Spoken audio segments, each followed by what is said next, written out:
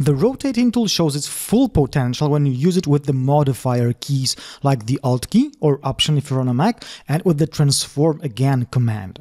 Let's take a look at the one scenario when the rotate tool really shows what it's worth. I got the sun illustration right here, but as you can see, it's lacking quite a lot of rays, but we can fix this problem with the rotate tool. Those of you who have seen my classes on flat design icons, well, you probably know what is going to happen in a second, but if you haven't, and especially if you are completely new to Illustrator, this simple technique is going to save you a lot of headaches.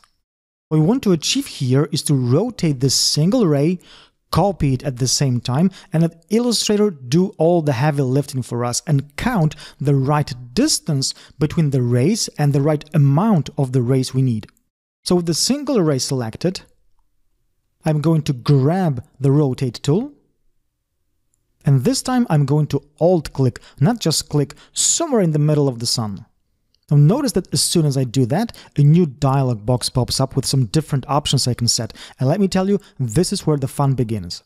Now, as I mentioned a few seconds ago, we want to let Illustrator do all the heavy lifting for us. We want it to count the right distance between the rays and to distribute them proportionately. Now, the rotation is going to happen in relation to the center point we roughly put in the middle of the sun, so it is logical that we want the rotation to happen elliptically, like the rays are distributed on a circle. For a ray to rotate fully in relation to a circle, it would have to travel 360 degrees, right? So that's what I'm going to type in. Let's assume that we want to have 20 rays in total.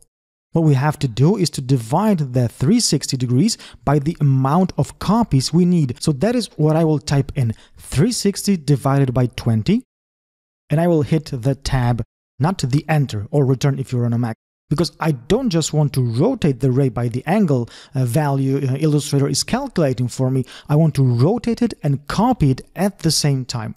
So instead of hitting OK, I will hit copy. And as you can see, what I get is an exact copy of the ray rotated by the value Illustrator calculated for me. All we have to do is to repeat the last transformation, either by going to the Object menu, Transform, and then Transform Again, or even better, by hitting Ctrl-D or Command-D if you're on a Mac. And I'm going to do that until I get all the rays I need. And even just for kicks, if we enter a crazy amount of rays, for instance 49,